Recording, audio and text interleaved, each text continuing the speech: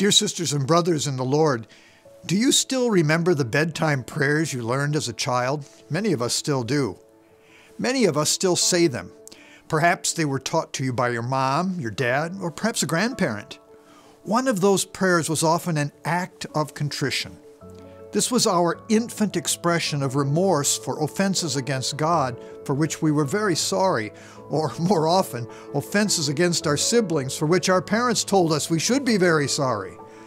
Being the eldest of 10, this could make for a whole lot of bedtime contrition, though I was convinced I was merely engaged in playful teasing. Those childhood prayers were simple, but they weren't simplistic. In fact, they contain great spiritual wisdom, which, if we have allowed it, stands us in good stead for the rest of our lives.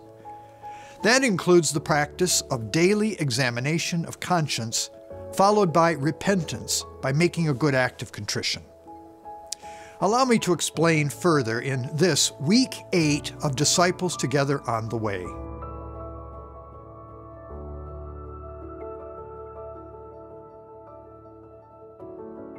The Catechism of the Catholic Church defines repentance thus: repentance is a reorientation of our whole life, a conversion to God with all our heart, an end of sin, and a turning away from evil. At the same time, it entails the desire and resolution to change one's life with hope in God's mercy and grace. This conversion of heart is accompanied by an often painful sadness, which the Church Fathers called animi cruciatus, or affliction of spirit, or also compunctio cordis, or repentance of heart. This is also what we witness lived out in the Gospels. John the Baptist preached this in the wilderness. Repent, for the kingdom of heaven is at hand. Why repent? Because Jesus Christ, God made man, is calling each of us into a relationship of love, and any relationship of love is wrecked by an inability to say sorry. If you are married, just ask your wife or your husband. But how do we discern what exactly to say sorry for? That's where this week's challenge comes in.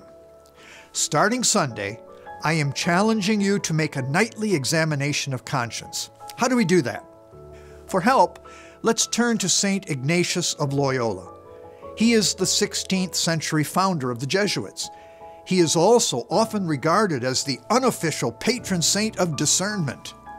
One of the few rules St. Ignatius insisted upon for his fledgling religious order was that all Jesuits would daily examine their conscience.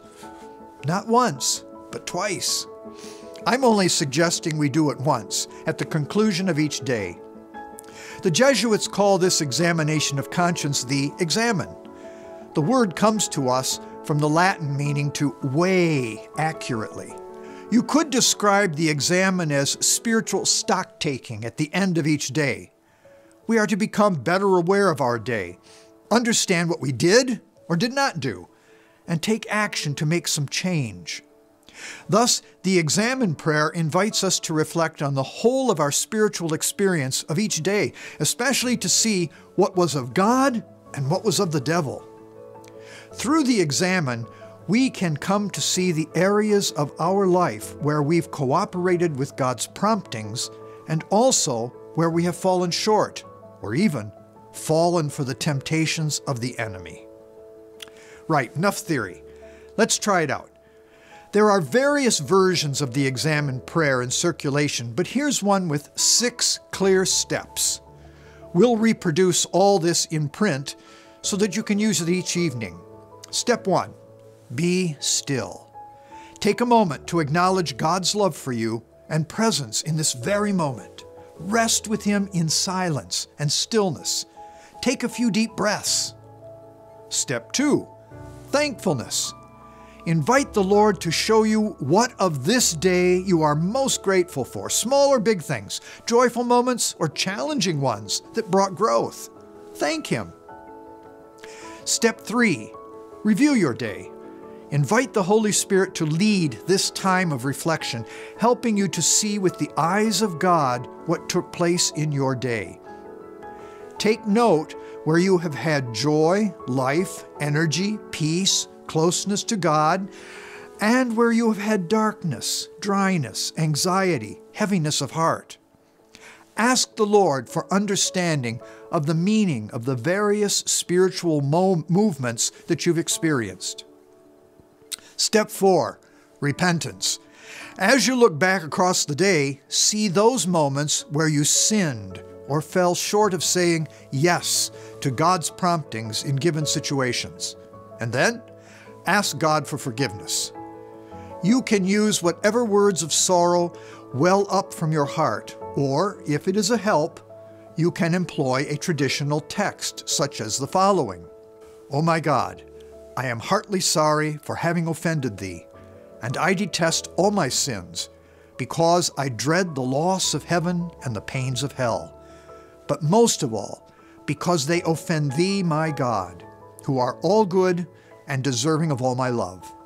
I firmly resolve, with the help of thy grace, to confess my sins, to do penance, and to amend my life.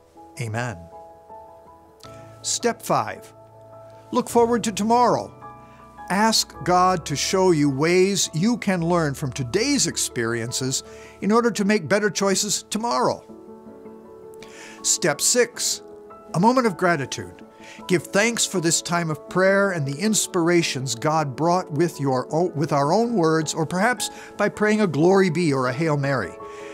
I hope this prayer form blesses your journey in growing in deeper communion with our Lord. So now to recap. My challenge for you this week is to make a nightly examination of conscience. And may God bless you throughout this week. In the name of the Father, and of the Son, and of the Holy Spirit. Amen.